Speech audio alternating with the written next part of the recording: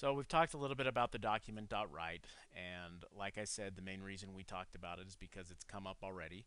The last video we watched for last week talked about the document.write, and it looked real handy for just building a whole bunch of really cool stuff on our page. And it is, assuming that you're going to be doing it all at load time, then it can be really handy and great. And if it makes sense to you and you understand how it works, then feel free to use it. If you want to stick to the way that we've been doing things and understand a mechanism for doing something similar using this, doing it the same way we've been doing things, I want to show you how to do that real quick. And so basically, what we're going to need to do that is we're going to need to create a JavaScript function that builds an HTML, a chunk of HTML that we can then use our document.getElementById method to push that HTML into an existing element like a div or a span, some of the things that we've talked about so far this semester. So we can build that HTML using our function and our loops or whatever else, and then put that HTML into the page. And I've got a function over here that I've already written that does that, and we'll go ahead and copy it in and then spend a few minutes talking about it. This function is called build.html. And what I'm going to build is this same chunk of HTML that we've been building already, and the others is just a list 1 through 5 or 1 through 8. Let's call this 1 through 6 just so that we know that it's run differently, or we know when it's run. And let's go ahead and get rid of this script down here because we're not going to use the document.write at this time. We're going to do it the same way we've been doing other things. Now, in order to do that, we're also going to need a div down here that we're going to use to save our HTML into once we've generated it. And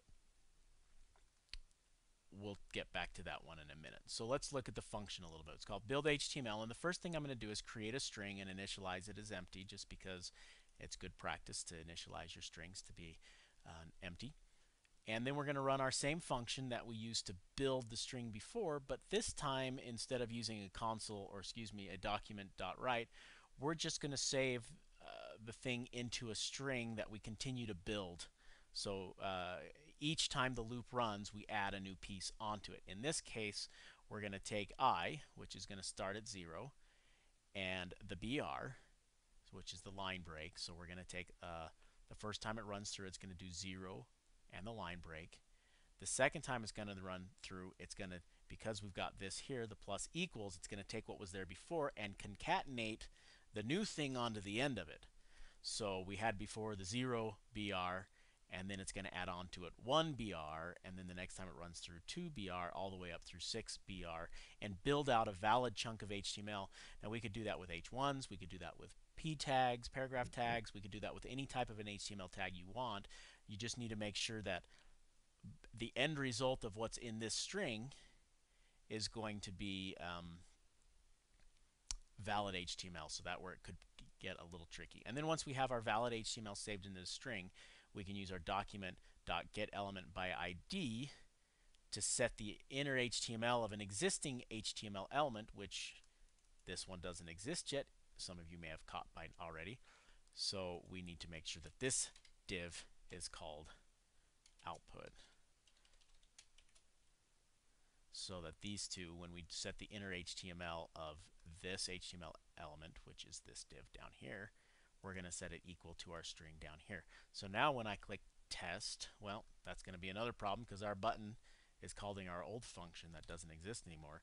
So our button, we need it to call our new function, build HTML. So now our button will call our new function, create the string, and then save the string out into this div. Let's see if it works. There we go. There we have it. If we change this to 8, run it again, we'll get everything working in there. Now, just to kind of solidify this in our minds, let's go ahead and look at this one other way. Let's go ahead and use our developer tools inside of Chrome to watch this. I've gone ahead and create a breakpoint here at my string so we can watch my string get built. I've got a watch expression for my string over here. I've got a video that I shared with you guys earlier in the semester about watch expressions. And we're just going to watch this kind of like a desk check.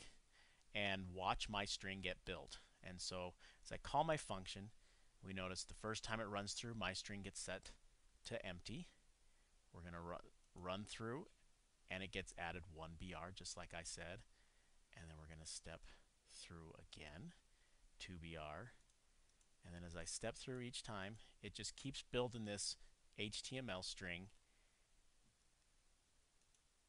And when it gets through to, I guess 5 is what we had here, it goes ahead and pops up and spits out the text there.